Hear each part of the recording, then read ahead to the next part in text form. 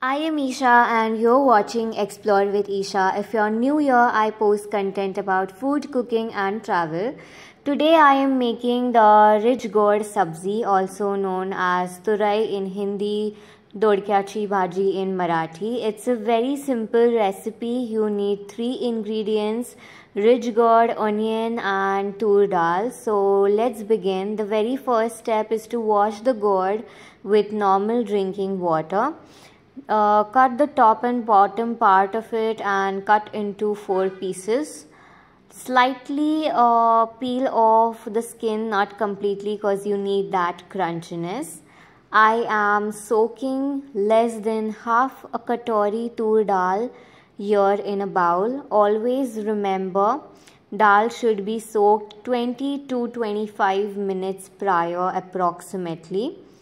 Now till our dal is getting soaked, let's finish the chopping part. Chop the gourd into small pieces and now take one onion, chop it mediumly. Now we are done with the chopping part. Let's see if our dal is ready. Yes, it is. It has been soaked properly. It has now become puffy.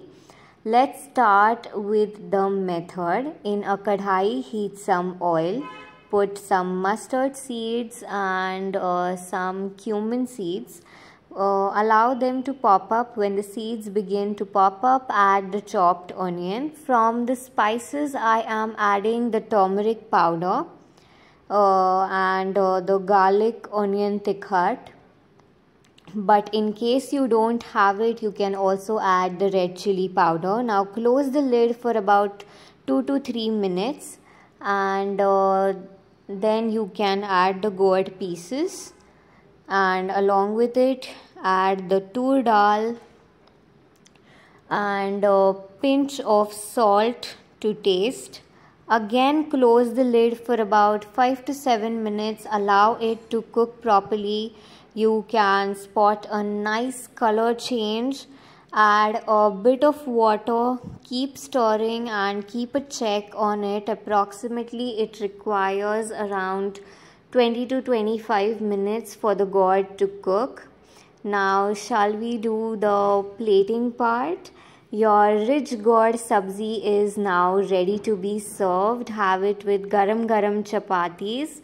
This was my simple recipe. I hope you guys loved it, and if you try it at home, do let me know in the comments below.